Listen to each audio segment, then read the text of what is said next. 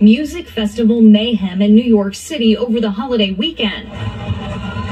Concert goers seen storming the entrances to the Electric Zoo Electronic Music Festival on Sunday after an announcement that the venue had reached capacity earlier than anticipated and no other ticket holders would be admitted.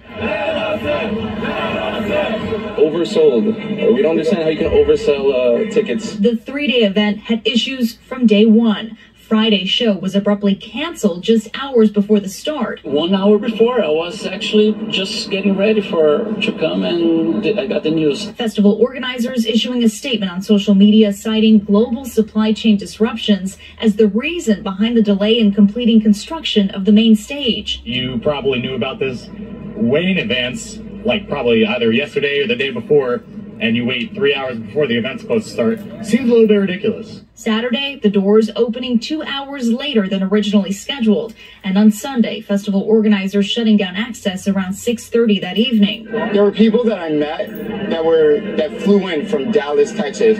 Some people actually came in from Canada. I knew some people came in from Europe.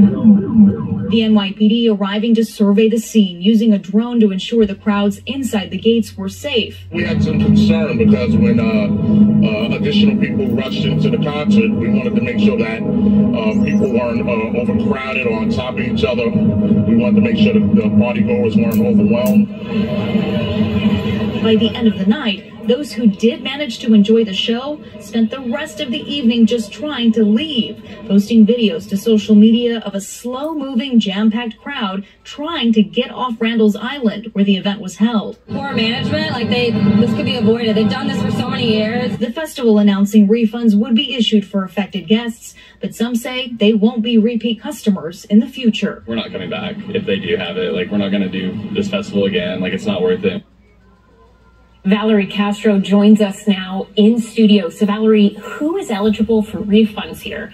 And what have the organizers said? So organizers have been posting a lot of information on social media. They said anyone who had tickets for that Friday night show that was completely canceled, they are eligible for a refund. Anyone who showed up on Sunday and were turned away once they shut down the entrance for that day, they are also eligible for a refund. But Ellison, there are other people who said they waited for hours at will call just trying to get their tickets. One woman said she waited for 5 hours, couldn't leave to get water or go to a bathroom. She also wants a refund. So we reached out to the organizers today to see if they had any other information, but they have not gotten back to us.